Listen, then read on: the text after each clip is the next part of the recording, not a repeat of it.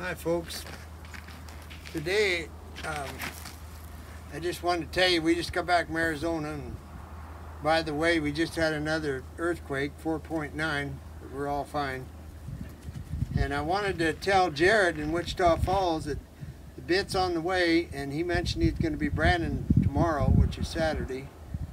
And Jared, if you take all these loops I've been throwing and you slow down long enough to try them out, if they'll let you, you'll find out that you don't have to tail cattle down. I don't care from 5-weight calves up to mature cows. You don't have to choke cattle down.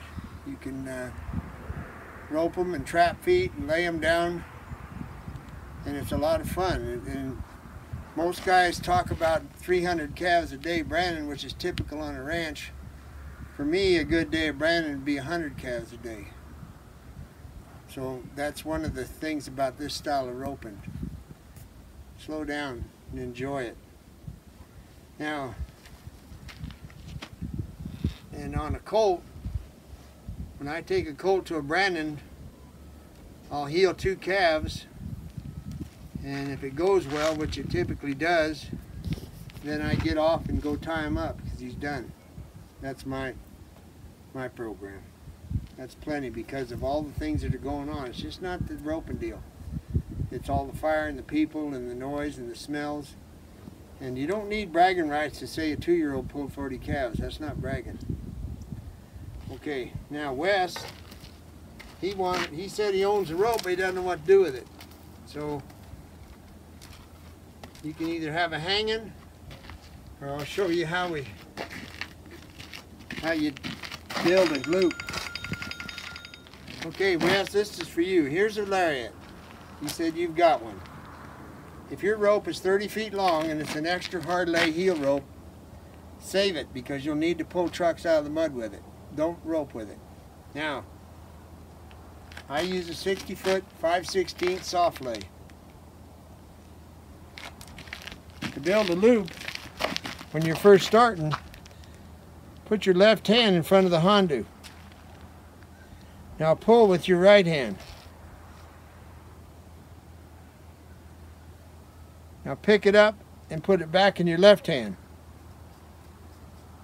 Pull with your right hand. That's how you start learning. Okay, now you've got that down, and incidentally, that's really good if you're riding a colt. So now you're going to take your loop and take the hondu side and cross it under. Reach across with your index finger and your thumb and roll your hand backwards.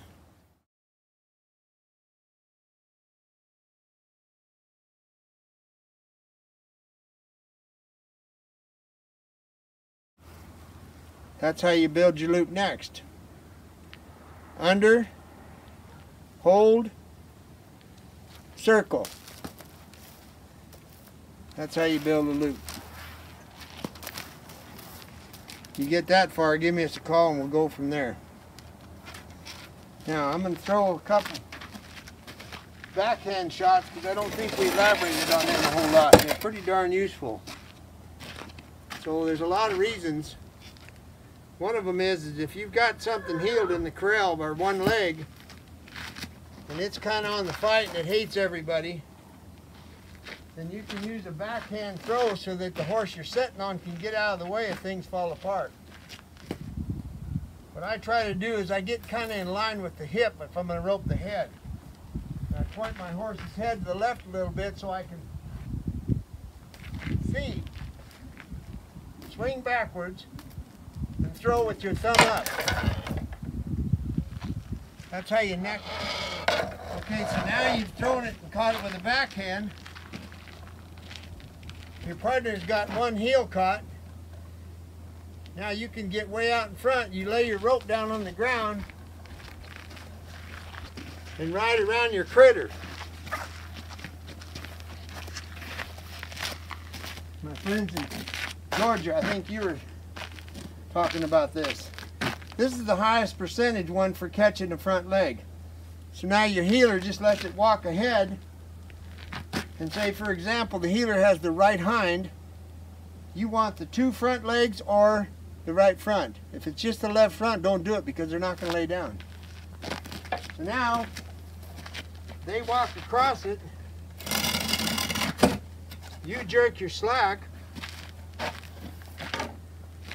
You get out in front. And here's where it all falls apart. You just sit there, dally and sit there. Now you slowly step back, and the header should keep as close as he can to the animal if you have both front legs, because if you get way out there, a lot of times they'll pop their leg out of it. So what I try to do is I try to keep my rope here, and I see if my heeler can walk it backwards. So what you're going to do is you're going to pick those front legs up off the ground. One hind leg's already off, so you just took 3 legs out from under a stool, and the critter will lay down. So Jared, that's something you might want to remember tomorrow when you're branding. For a heel shot, the delivery is like this. It's the same as the head shot. The angle changes more, and when you do that, you snap your wrist, and that's what lays it over the back of the animal.